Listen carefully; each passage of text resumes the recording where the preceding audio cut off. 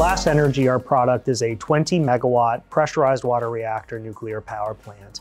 And effectively all that means is we're using the nuclear workhorse, 70% of the existing nuclear fleet that supplies 10% of the global electricity, which is a water loop that flows through a reactor vessel to create heat.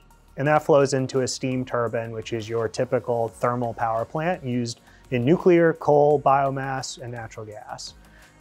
It was really critical when we were developing the product that every piece, every component of that plant had an existing supply chain and usually multiple vendors with decades, if not a century of operating history.